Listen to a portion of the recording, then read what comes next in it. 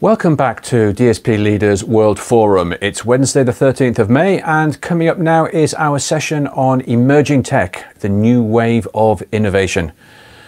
But before we start, a quick reminder that if you want to ask questions later or join the extra shot with Ray LaMaitre programs, then get in touch with us as soon as possible, and do it today if you can. Details are on Telecom TV, along with our poll question, which we'd love you to complete. And so to our panel, emerging tech, the new wave of innovation. As network operators design their next generation networks and figure out their new operational strategies, so they encounter a plethora of new acronyms and terms that sound useful, but may be little more than slideware.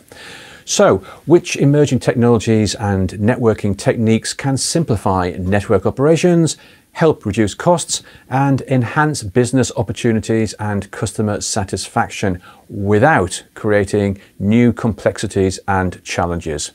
Well, let's ask our guests, and I'm delighted to introduce Mirko Voltolini, who is Global Head of Network on Demand at Colt, and Andrew Coward, CEO of Lumina Networks.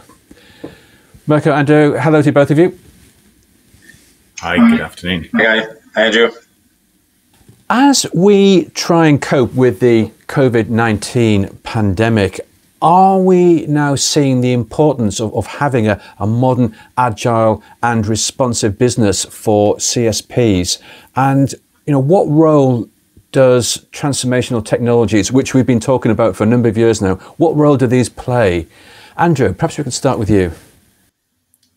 Yeah, I think it's obviously been hugely interesting to watch how much additional capacity has been placed into networks, or is being placed into networks very, very quickly. And it's remarkable to see that that's actually possible and can be done in such a short time frame. And I think for those service providers that have been the most successful and quick at doing that has been linked directly to the fact that they have automated or have been able to automate a lot of the infrastructure for provisioning, management, control, and so on. So that as they add more capacity, it can automatically and doesn't require people, manual interventions to configure, manually test, all those kinds of things that would have traditionally happened only a few short years ago. So it's actually a testament to the progress that we've made around automation that this has been possible. And Mirko, same question to you. Has these past few months really underscored the importance of having this robust, agile, and responsive business? Yeah, so definitely it has been quite important, and I think we have built capabilities to support that. We have seen an increase in traffic demand, which has gone up by 30–40%, and as a connectivity player, we saw requests for upgrades and for setup of new capacity, new connectivity. I think speed has been one of the key elements. So besides the opportunity of having automation, so not requiring manual intervention, being able to set this connectivity up in a fast real-time fashion has been instrumental. A couple of the things we have seen is, in addition to speed of delivery and automation, is the requirements for business continuity and resiliency. So being able to spin up additional connectivity, maybe alongside the existing connectivity, has been one of the other learning from this phase. We built an on-demand capability, and has been quite instrumental for us to support growth of customer connectivity during the last couple of months. Thanks. And Andrew, has it also highlighted the importance of having a software-driven approach for telcos? Well, I think for the telcos that have actually deployed that way at reasonable scale, then yes, in a number of ways this is playing out. So software, meaning moving to software instances of what were previously hardware elements, such as firewalls, NAT gateways, and so on. So the kind of infrastructure behind the infrastructure. So having that on general compute and being able to turn up instances, within the cloud, that certainly helps. But I think kind of more important, or just as important, is the role of software in configuring and managing the networks from end to end. So, for example, when you're provisioning a service, having the optical domain, the IP domain, the radio domain, all the different elements be orchestrated in one movement, absolutely makes a huge difference to how quickly you provision. And to give an example of that, if you think about how long historically it would have taken just to provision a new service, so here in the US from New York to San Francisco, I mean, you could be talking 6 weeks plus from an end customer perspective. And now with automation tools that are in place, certainly with our customer base, that provisioning action now takes seconds or minutes versus days or weeks. So that's the impact, if you like, of having software tools and management across the network that looks at these things kind of end to end holistically versus individually manually configuring these things. And Mirko, you highlighted the importance of business continuity, but what also about the supply chain? Has the past few months shown that we maybe need to pay more attention to the supply chain and more broadly the whole sort of end-to-end ecosystem? So yes, certainly we have discovered or seen in practice the requirements to have a very robust supply chain in place. I mean, luckily we have a number of suppliers in the network space, and we have more than one in each of the key domains. So we haven't suffered this, but certainly made us consider well across the whole set of layers how this works. So definitely. Well, let's look ahead towards the future, because we are talking about emerging technology and the next wave of innovation. I'll ask this to both of you, but Andrew, to what extent should telcos be planning now and preparing for tomorrow? How far ahead should they be looking in terms of technology R&D and implementation? Well, I think telcos always have looked, pretty far into the future in terms of planning cycles and what they look to do and so on. And you see that in how long it's taking for 5G to come to market and get out there in the real world, and not just 5G, but the technologies that sit behind that and some of the benefits we expect to gain from it. Those plans extend well into the future for most carriers. To the point, actually, we think about it, it's been quite frustrating how long it takes to get to adoption. But I think perhaps by way of example, if we think about SDN, the control of infrastructure through abstraction, those types of things that we've been talking about for 5 years plus now as being important and relevant. We've only really seen the kind of large scale adoption of these types of technologies in the last couple of years.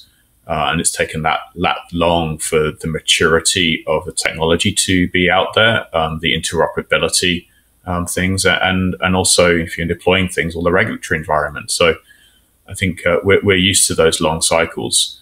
I think it's just been said, in relation to COVID and what we're going through now, if we were trying to do this 5 years ago, I think we'd had a very different result, just in terms of the ability to deploy quickly and so on. So I guess for all of the hype, if you like, around a lot of the technologies we've been talking about, this is demonstratively that those things are now deployed and deployable at scale, which is why we've been able to achieve the success we have. And Mirko, do you think as an industry we look sufficiently far ahead, or is there a danger that we can look too far ahead, and those cycles just get too long and things get lost?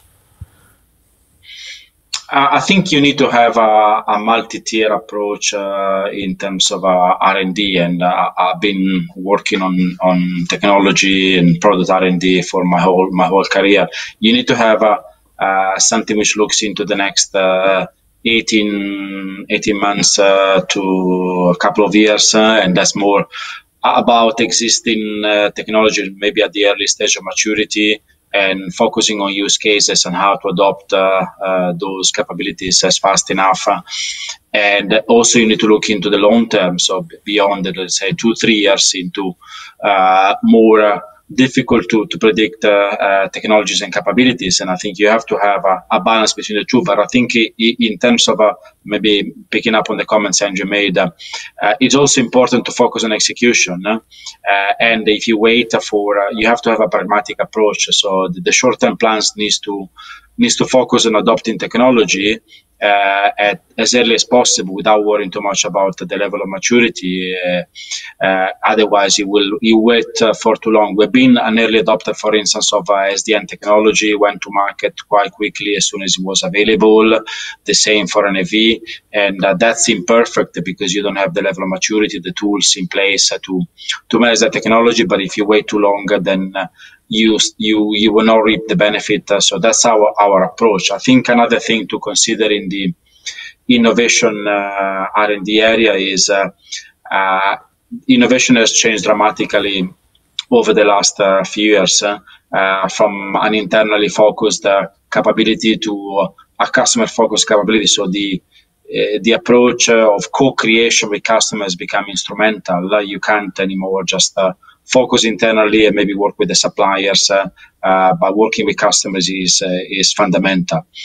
The other element to consider is the fact that componentization of technology, and so the disaggregation has enabled service providers to really innovate. I think before we have been much more reliant on vendors and maybe monolithic systems to deploy, and so innovation in the service provider space has been driven by the vendor plans, and now we have much more opportunities with disaggregation. Andrew, as Mirko has just said, disaggregation leads to a lot more opportunities. Are they reshaping network planning options? Yeah, so just from, well, you've got disaggregation and you've also got kind of reassembly into the services that you need. I think it's really interesting if you think about how all of the elements that we bring together to put into a network, we first disaggregate and separate them out. Think about how we can reassemble them and then reassemble them through software into what ends up being new services. And so when we think about things like that are coming down the line that we're going to need, like network slicing, for example, which is a big topic for this whole series in DSP Leaders, you think about how a slice itself gets brought together from many disparate elements across the network. To deliver that performance guarantee, that latency requirement, the bandwidth requirements, and the scale that's necessary. All those come from the fact that we've been able to disaggregate the various components and then reassemble, if you like, into what's required for that slice, for that customer, for that application. And so a lot of the work that's happened over the last few years, if you like, around SDN, around NFV, is essentially creating these building blocks that enable us to then deliver these new service characteristics that are going to be so important for the monetization of 5G. Mirko, there's been so much focus over recent years on NFV. Perhaps the development of SDN hasn't received the same attention, but how has SDN developed and becoming more suited to your needs? I think you cannot look at NFV without SDN. You may be able to do vice versa, but you need a very strong software control capability to be able to reap the benefit of the disaggregation that NFV brings. We have been focusing on actually building an SDN control platform to enable customers to control services with our on-demand capability. And I think has been our original focus, bring to market a capability that would allow our customers to take control of setting up connectivity, modifying connectivity.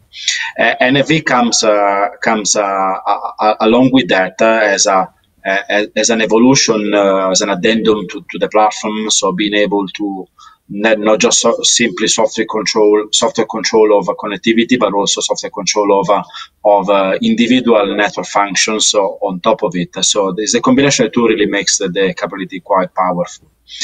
I think maybe going back to one of the points raised earlier regarding disaggregation, another element to consider is key ingredient in the technology space here is API adoption.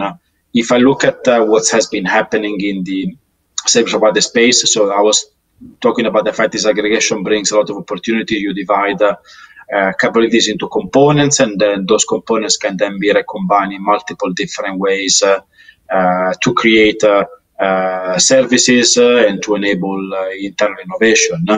That opportunity also comes with a price. The price is complexity. So before, again, we were relying on the vendors to put together all those components, and what we used to get is a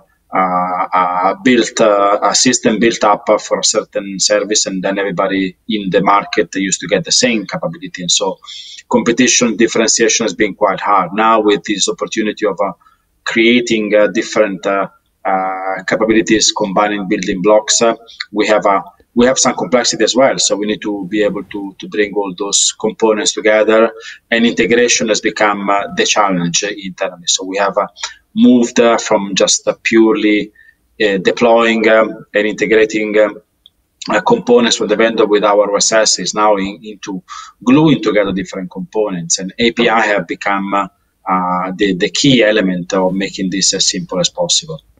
So if we keep our eye on the future, Andrew, what are some of the key technologies that are going to power the DSP, the digital services provider of tomorrow? Can we highlight some of the important tech that we really ought to be watching out for?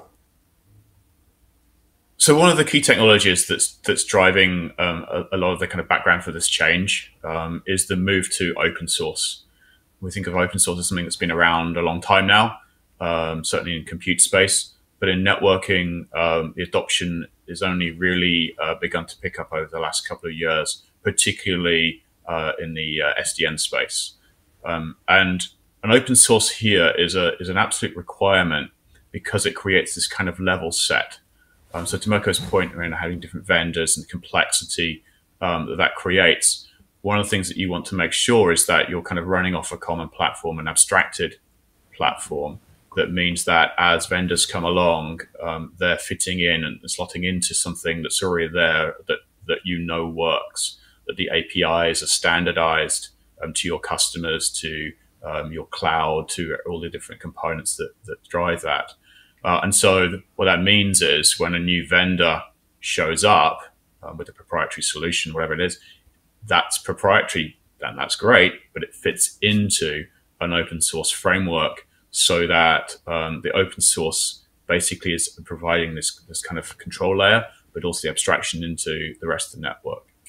And for all the talk about all this new stuff, the reality is that the existing network, the network and equipment that's already there, that's going to be there still in 5-10 years time, needs to be controlled and brought into whatever it is that you're doing with these new amazing services and new amazing technologies.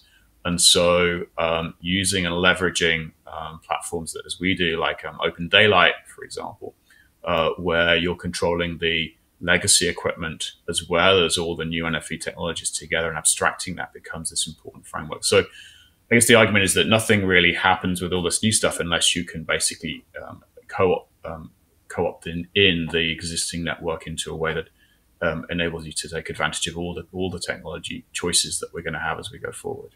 So, Mirko, telcos do have a huge installed base of legacy equipment. That's not going anywhere fast, but new technology is coming on. There's new thinking, new methodologies. What are some of the things that have got your attention that you think we need to be looking at and focused on over the coming years? Okay, well, where to start? There's lots of an increased amount of innovation happening in technology space that we can leverage. One area we're looking into is the adoption of AI for both internal and for customer use cases. There's been a significant, I was mentioning earlier, there's been a significant increase in complexity in managing a disaggregated network, and we believe AI and what we call closed loop automation, where you can use network information coming from the systems and the network to feed back into the control of the network itself in an automatic fashion through the adoption of AI and machine learning will be key in managing this complexity. We can't rely anymore on, again, very simple monolithic system, or let's say simpler monolithic systems for our operations team to manage. We need to inject automation not just in the creation of services. We've been talking about SDN controlled activation and modifications, which is our platform, what our platform is based on, but also automatically fixing fault, understanding where to troubleshoot network issues. So AI plays a key role in that space. Andrew, you've already mentioned network slicing earlier in the discussion, but we're focused on things like intent-based networking as well. We've got segment routing. We've talked about AI. There's a lot of tech coming. There's a lot of tech out there. How much of this is tech that really is going to get off the page, get off the PowerPoint, and get into their network now? All right. So you kind of have to think about the use cases that are playing out here in terms of what does it actually mean for the end user, and what are we trying to achieve? So if you take some of the things that coming to the fore, like virtual reality, augmented reality, over wireless, connected car, car-to-car communications, all of those things, they require that the network react in real time, very quickly, that resources around the network can be moved, that the problems in the network, to Marco's point around AI, resolved, automatically and quickly. So the adoption of technologies that sit behind these services are really what's going to drive, whether something succeeds or it doesn't. And so, to the point around network slicing, that's an absolute fundamental building block around being able to deliver these services, meaning the network isn't ubiquitous anymore. Sorry, it's not. It needs to be different for different applications. Whereas if you take things like segment routing, very important technologies for scaling, and indeed widely adopted already. So for each of the challenges, if you think about it, to get from the first billion devices to 5 billion devices to 20 billion devices requires a step change in the scalability of a lot of these technologies. And so the things that enable that to happen, the things that enable us to scale, are the things that win. And a lot of the things that we're talking about now, frankly, we've been talking about for a long time as the kind of baseline of this technology is coming down the line. Now it's baked. Now we're starting to get to some pretty large scale deployments. And I think just at the level of scale that routing requires and the network requires, then we're into those deployments now, and that's great to see. I think what comes down the line next is just this step function, this order of magnitude that's needed to grow these services. When we think about 5G, and we talk about 5G being about handsets, I don't think 5G is really about handsets from a step change. It's really about IoT and the kind of long tail of devices that will join the network with all kinds of characteristics that are going to be needed, from a simple water meter that reports in once a week to having a video crew out on the street recording something in 4K, with an interview taking place in real time to a 5G network. Those are kind of extremes of different services that each will be serviced by a combination of these things that we're now deploying. Mirko, we talk about software a lot when we talk about the emerging technology and new technology. Software gets a lot of attention, but what about hardware and innovation in the silicon? Is this an area that is just as important? Yeah, it is, and I think the importance is increasing as new domains have been added to the telecom space. So I think traditionally the importance of hardware has been in innovation in speed, photonics, and routing. So increasing more and more the speed of our devices to be able to cope with the significant traffic demand.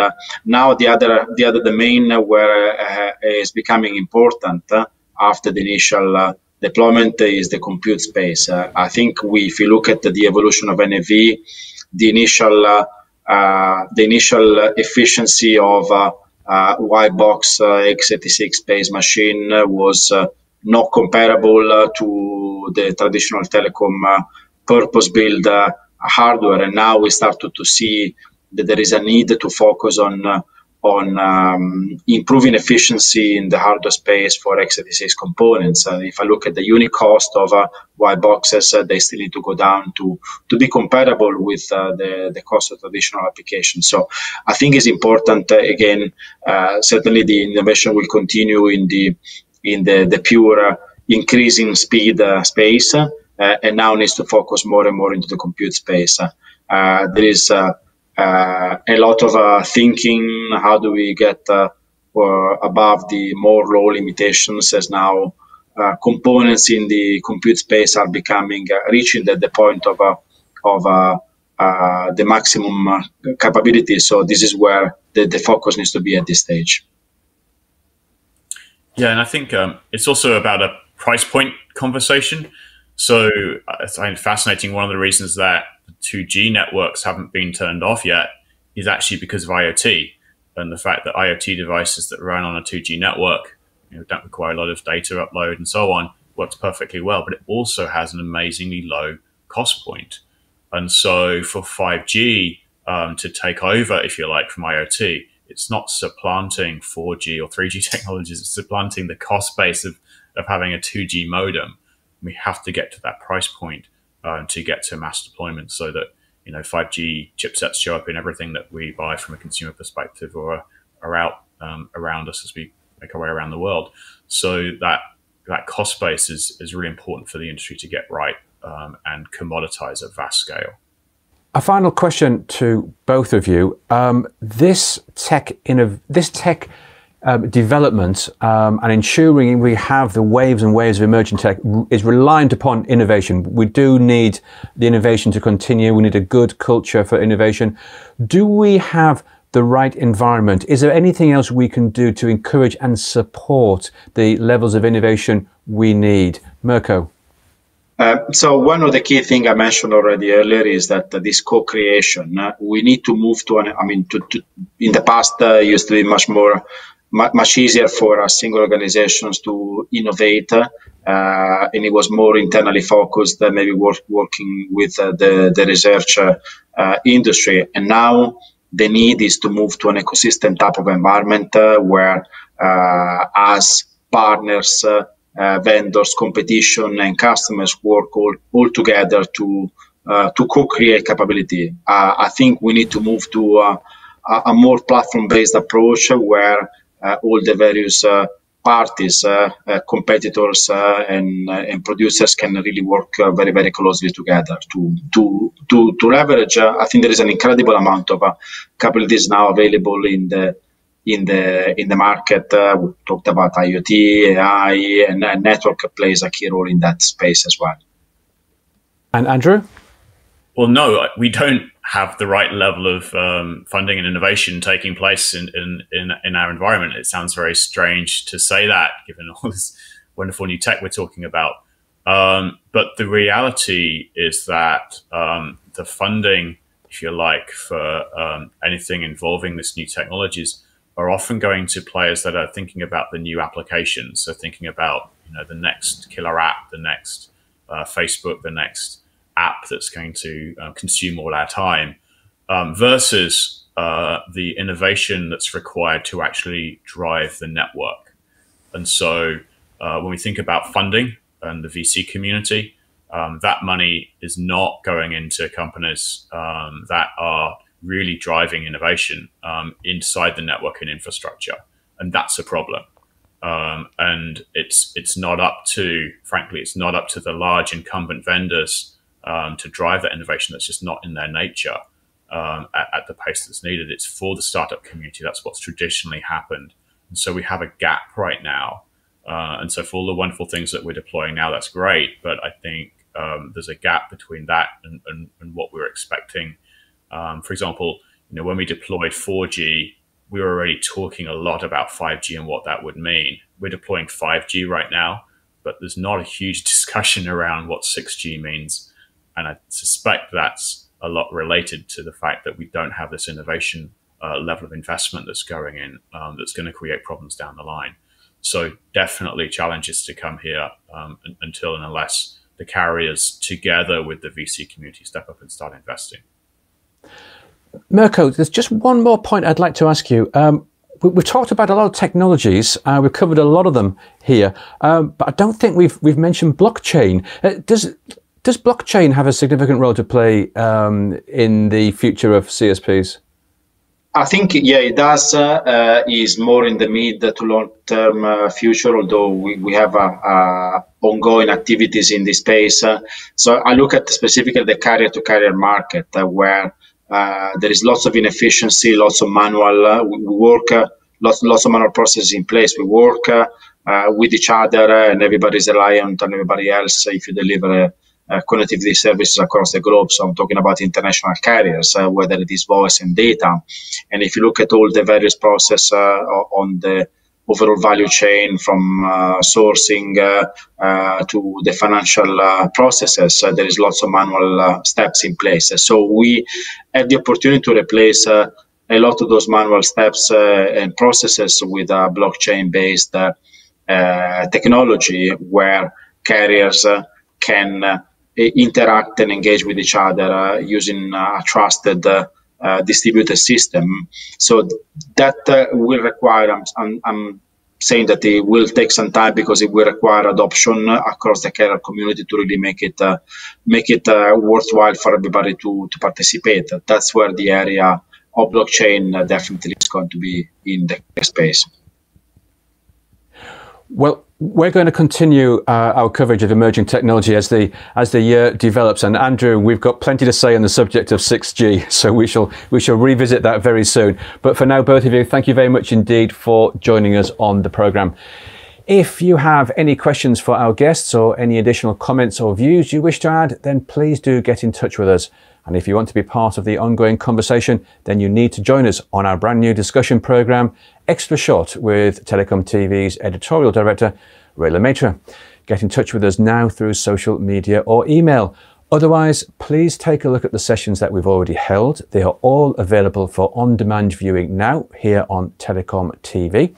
And we'll be adding future sessions to the archive as the week goes on. Coming up next on DSP Leaders World Forum 2020 is our session on people and processes for cloud-native telcos. And you'll be able to watch that tomorrow from 8 AM UK time. But for now, a final thank you to our panelists and to you for watching. Goodbye.